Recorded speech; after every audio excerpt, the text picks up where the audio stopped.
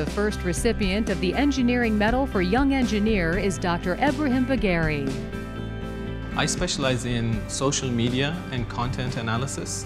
What I build specifically is technology that can analyze user-generated content in order to predict individual level or collective level behavioral patterns for individuals, groups, or society. So my inspiration has been to build things that have real-world impact. One of the exciting new innovations that I've been a part of is understanding people's perception of the new discoveries within the drug and medical domains. So we have been looking at social media, specifically Twitter, to understand whether there's a correlation between what physicians think and pharmacists think about new discoveries and what people think on social media. We are not only interested in understanding what is going on social media, but we're also interested in taking that insight and predicting what is going to come in the future.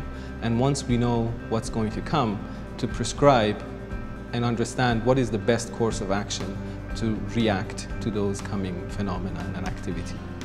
From an academic perspective, I think our research is impactful if we understand the application areas where our work is relevant. For that purpose, I've been engaged with many entities where I could apply the type of work that I develop. For instance, I've been working with St. Michael's Hospital, Women's College Hospital, and IBM Canada, along with many other SMEs and industrial partners across Canada.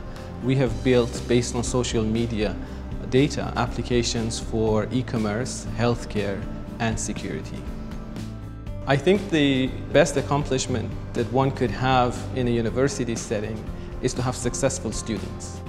One of the things that I would like to be involved with is encourage more female students to join engineering and also computer engineering. One of the things that I'm proud of being a part of is over the past several years I've supervised 10 female students who have taken jobs in academia or moved to industry and have been very, very successful.